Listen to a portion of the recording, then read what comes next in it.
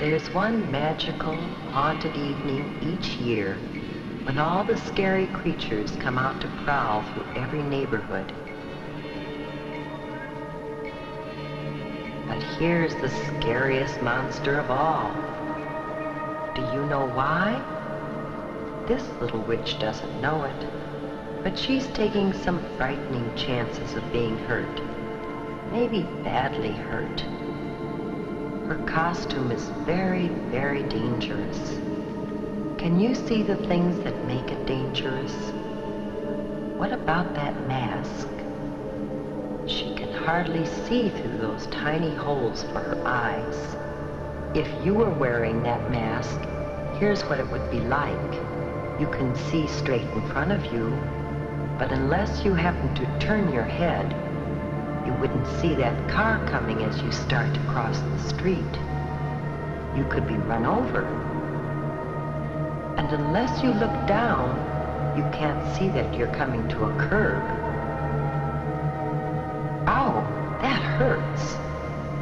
It's bad enough to take a tumble on hard pavement, but it would be even worse to sprawl out on the street in front of a car coming. Now let's imagine that we're in that car. Can you see her clearly? Why not? What is there about her costume that makes it hard to see her? As the driver of a car or truck, you might not see her until it's too late. And that's really scary. Before we think about some ways that the little witch could see and be seen better, let's take another look at her costume. Whoops, down she goes again. It seems as if she's collecting more bumps and bruises than candy tonight. Let's see if we can help her, shall we? And by helping her, maybe you can learn some things that will help you stay safe at Halloween. First, we need to turn back the clock and start this whole evening over again. One of the problems with this costume is that it's too long.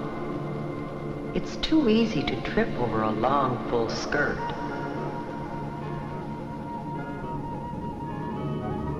So we can shorten the skirt. You should always shorten any skirt, pants, slacks, or cape that is too long or floppy.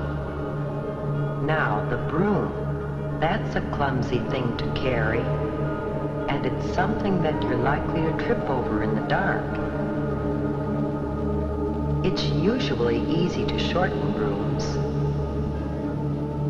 or round off the sharp points of pirate swords and other costume parts that can trip you or scratch you. Cardboard brooms and swords are usually safer than wooden ones, but it's safest not to carry anything like that in the first place. Now, what else might we change on this costume to make it safer?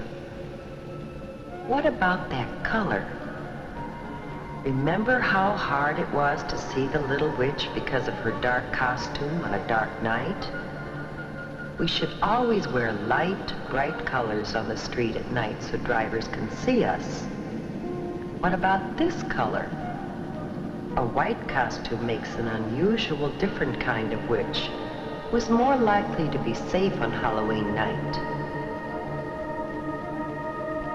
A good way to make any costume easier to see at night is to decorate it with reflective tape or reflective patches. Some costumes come with reflective material already attached to the cloth. Here's what it looks like to a car driver.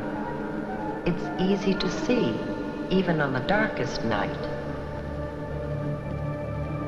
And while you're putting reflective tape on the costume, You should also add some of it to the bag or container you'll use to carry home your candy.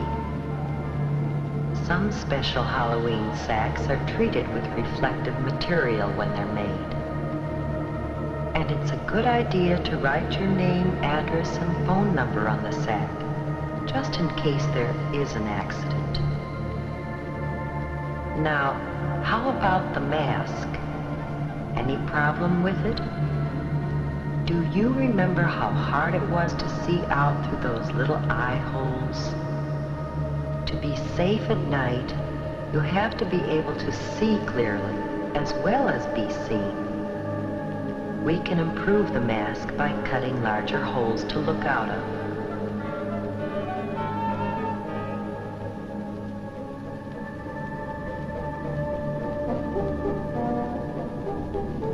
There, that's better. But there is an even safer way. You can simply not wear a mask. Oh, you think you need a mask to disguise yourself? Well, just watch what you can do. With a little help from your parents and some scraps of cloth or old clothes from around home.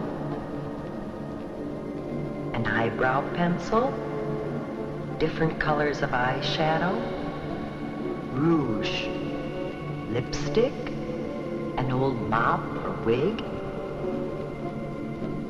some wax teeth,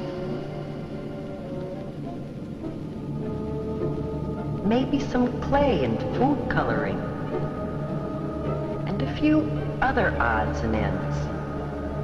You'd be surprised what you can turn yourself into.